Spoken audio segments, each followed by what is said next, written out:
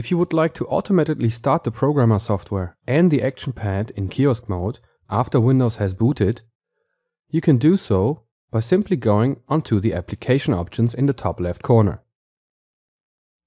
Inside of the first tab called Basic, you can find the Windows Startup option.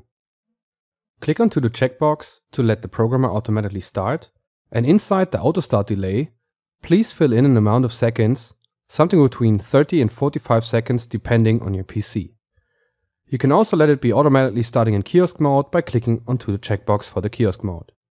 In addition, it's also possible to automatically reload the last saved show with the checkbox in the top.